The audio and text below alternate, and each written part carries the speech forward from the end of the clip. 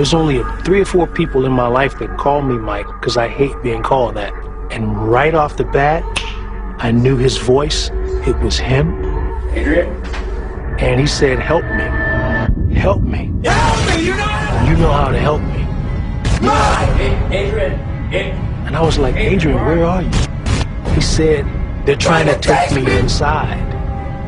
I ran away. Help me. You gotta help me right now before they get back. And I can hear all these voices screaming at him for being on the phone. I could hear a sound behind him that sounded like I'm only reminded of when I'm near a roaring fireplace or a barbecue pit, when you can hear the heat cut through the air, but it was magnified, and I could hear people screaming and arguing with him, and then I could hear him begin to fight, and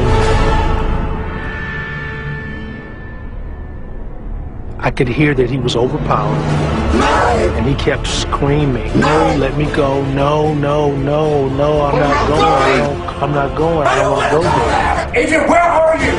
And he was screaming my name. No!